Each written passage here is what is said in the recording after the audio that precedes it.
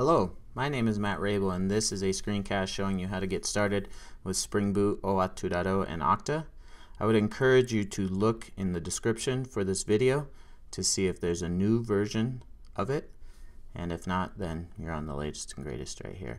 And this video will also be embedded in this blog post, so if you go to developer.okta.com/blog, then you'll be able to see this video right here.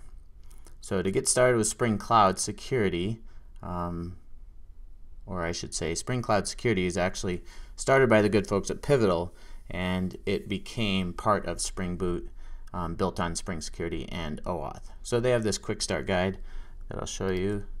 Makes it very easy to get started. Using Groovy, you simply have the Spring Boot Starter Security with Hello World, and this tutorial is largely based on that. So to create a secure Spring Boot app, it's really easy using SDKman or Homebrew. So if you're on a Mac, you can just install Pivotal's tap and Spring Boot, and then you can create a hello world.groovy file that has a controller in it. So I already have this part done as far as installing the Spring CLI.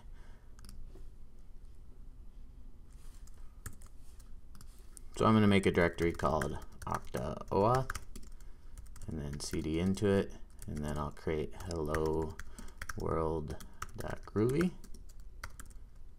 and you'll see that grab annotation is used to grab Spring Boot Starter Security. It's a REST controller, and it just has a simple mapping to say hello world. So if we start this up using spring run hello world.groovy, then you'll basically navigate to localhost 8080, and you'll see you're prompted for a username and password. The default username is user, and then the password's over here, printed to the console. So we have that working where it says hello world.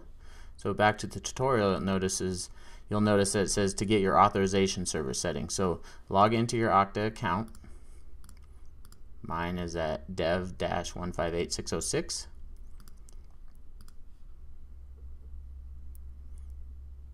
And if you don't see a screen like this when you log in, chances are you have the classic UI enabled. So you want the developer console enabled. And if you go to API authorization servers, you'll see your issuer URI, the name, and the audience. And if you go to this metadata URI, you can get all the different token endpoints and authorization endpoints you need for Spring Security OAuth. So the first thing you'll need to do is create an OpenID Connect app in Okta. So go back here, click Applications, and then click Add Application, and then Web.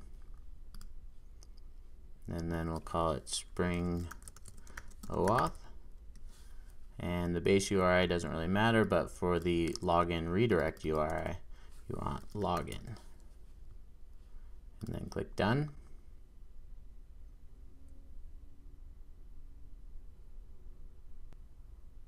And then you'll notice it has a client ID and a client secret at the bottom. You're going to need those. So to go back here, and we'll create a new file called hello OAuth.groovy.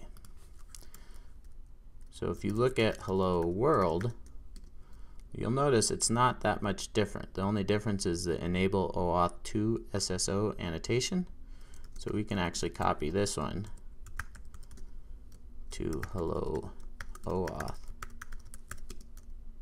and then just VI the hello OAuth one. Grab that annotation.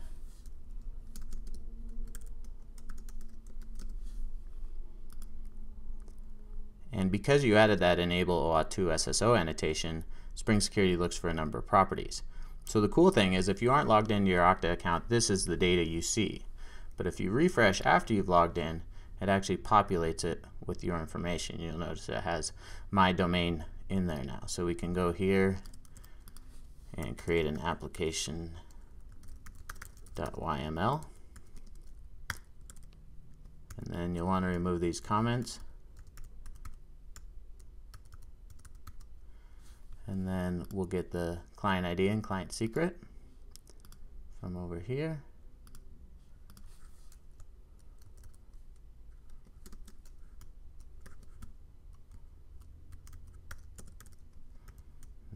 client secret.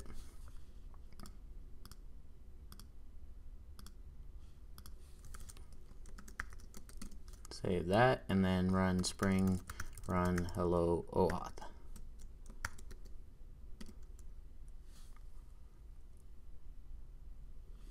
And I'll log out of here so you'll see that it actually does prompt to log me in.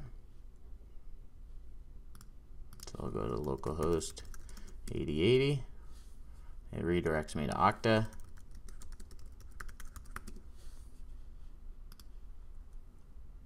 And then it logs me in. It says hello world. Let's make that a little better. Let's go ahead and actually show the user's name.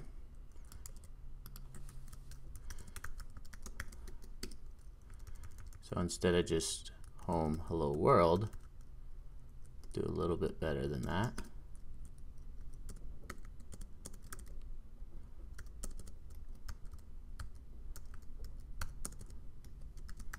And we'll print out the user.name from the principals. Now, same spring run hello OAuth.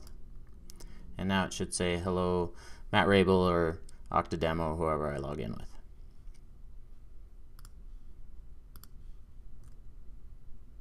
And there you are. It says hello Okta demo. So all the source code for this is on GitHub. Okta Spring Boot OAuth example. And that's it. So I hope you enjoyed this quick screencast, and let me know if you have any questions using Okta. Cheers.